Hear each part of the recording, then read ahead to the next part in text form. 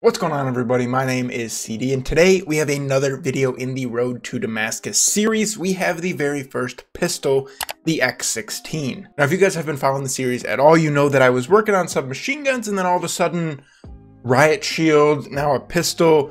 So this is basically what happened. I wanted to get the riot shield gold, and obviously for that you need a secondary, so I threw on a pistol.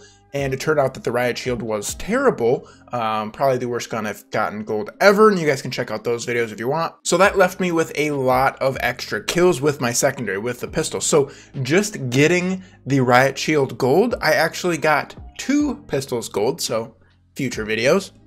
But the first one right here, the X16. Now let's go through the attachments first, and you'll kind of see these throughout the pistol gold Road to Damascus videos, but I kind of found a sweet spot, the attachments that I like on a pistol, and I've kind of put those same attachments on very similar pistols. So for example, the X16, the 1911 and the M19 are very, very similar pistols, semi-automatic. You can kind of spray them down, and I play hardcore for this. Pistol's much easier in hardcore, and there's a lot of times where you're like medium to long distance away from somebody and you'll get a hit marker in hardcore, but you can just spray with these pistols, but still you want that one-hit kill. So this attachment setup right here will help you get as many one-hit kills in hardcore as you possibly can.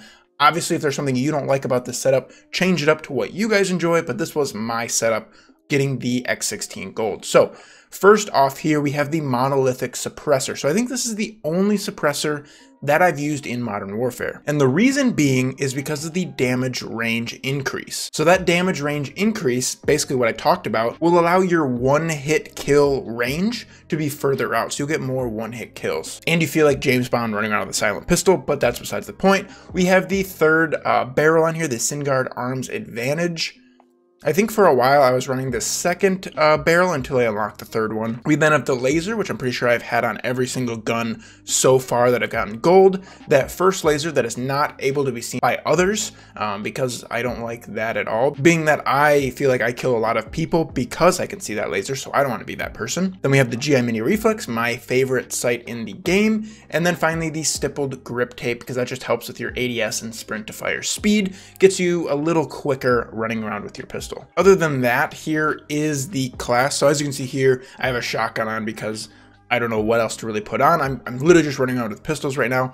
Before, I did have the riot shield here. We're using the pistol though, and then we have the normal perks, EOD, Ghost, Battle Hardened. We have special down with Double Time, Tracker, and Scavenger. And then whatever you want here for your lethal and tactical. Right now I have a frag grenade because I think I have a challenge for it. But this is more than likely not going to affect your pistol kills. I guess if you want to camp, throw on a claymore, throw on a proximity mine, something along those lines. And then a tactical, honestly, whatever you would like. Stun grenade for me, just in case I ever need it. But that is basically the pistol setup right there. So be on the lookout for more gold guns coming your way. We're getting close, I think, to halfway done with gold guns on the road to Damascus.